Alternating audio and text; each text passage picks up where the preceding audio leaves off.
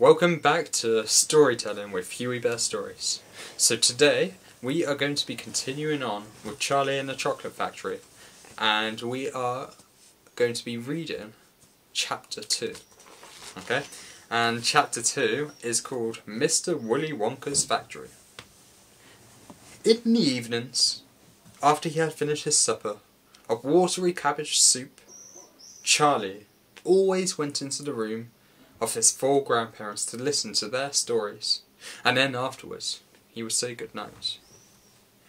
Every one of these old people was over 90. They were as shriveled as prunes and as bony as skeletons. And throughout the day, until Charlie made his appearance, they lay huddled in their one bed, 2 either side, with their nightcaps on to keep their heads warm, dozing the time away with nothing to do. But as soon as they heard the door opening and heard Charlie's voice saying, "Good evening, Grandpa Joe and Grandma Josephine and Grandpa George and Grandma Georgina," then all 4 of them would suddenly sit up, and their old wrinkled faces would light up with smiles of pleasure, and the talking would begin. For they loved this little boy. He was the only bright thing in their lives, and his evening visits were something that they looked forward to all day long. Often, Charlie's mother and father would come in as well, and stand by the door, listening to the stories that the old people told. And thus, for perhaps half an hour every single night, this room would become a happy place, and the whole family would forget that it was hungry and poor.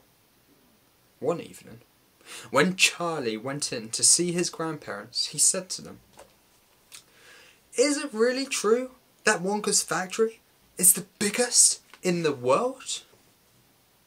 "True," cried all 4 of them at once. "Of course it's true. Good heavens, didn't you know that? It's about 50 times as big as any other. And is Mr. Willy Wonka really the cleverest chocolate maker in the world?" "My dear boy," said Grandpa Joe, raising himself up a little higher on his pillow, "Mr. Willy Wonka is the most amazing, the most fantastic, the most extraordinary chocolate maker the world has ever seen." "I thought everybody knew that."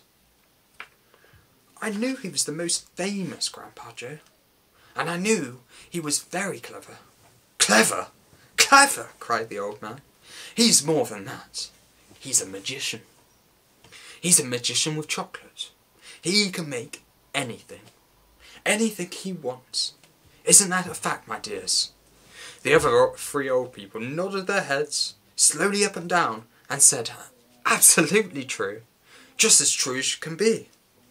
And Grandpa Joe said, "You mean to say I've never told you about Mr. Willy Wonka and his factory?" "Never," answered Charlie. "Good heavens above! I don't know what's the matter with me." "Will you tell me now, Grandpa Joe, please?" "I certainly will. Sit down beside me on the bed, my dear, and listen very carefully." Grandpa Joe was the oldest of the 4 grandparents. He was 96 and a half, and that is just about as old as anybody can be. Although, this is an interesting fact about Huey Bear, I have a grandparent who is 105. So, in the comments below, tell me, what is the oldest grandparent you have? I would be very interested to see if anyone can beat 105. So back to the story. He was 96 and a half, and that is just about as old as anybody can be. Like all extremely old people, he was delicate and weak, and throughout the day he spoke very little.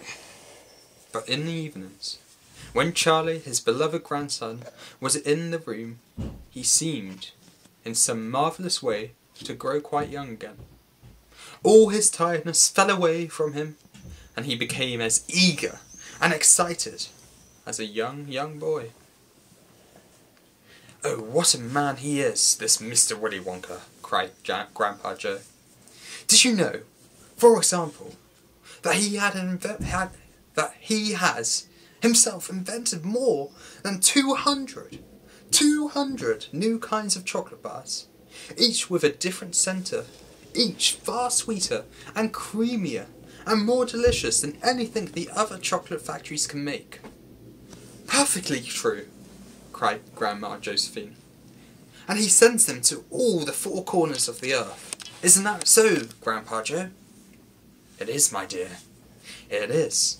And to all the kings and presidents of the world as well. But it isn't only the chocolate bar that makes him great. That he makes. Oh dear me, no. He has some really fantastic inventions up his sleeve. Mr. Willy Wonka has. Mr. Willy Wonka has. Did you know that he's invented a way of making chocolate ice cream so that it stays cold for hours and hours without being into the refrigerator? He can even leave it lying in the sun all morning on a hot day and it won't go runny." But that's impossible," said little Charlie, staring at his grandfather in complete disbelief. "Of course it's impossible," cried Grandpa Joe. It's completely absurd. But Mr. Willy Wonka has done it." "Quite right," the others agreed together, nodding their heads up and down. "Mr. Wonka has done it all. And then again," Grandpa Joe went on, speaking very slowly now, so that Charlie wouldn't miss a word, "Mr. Willy Wonka can make marshmallows that taste of violets, and rich caramels that change colour every 10 seconds as you suck them, and little feathery sweets that melt away deliciously the moment you put them between your lips. He can make chewing gum that never loses its taste, and sugar balloons that can blow up to enormous sizes before you pop them with a pin and gobble them up. And, by a most secret method, he can make lovely blue birds' eggs with black spots on them. And when you put one of these in your mouth, it gradually gets smaller and smaller until suddenly there is nothing left except a tiny little pink, sugary baby bird sitting on the tip of your tongue."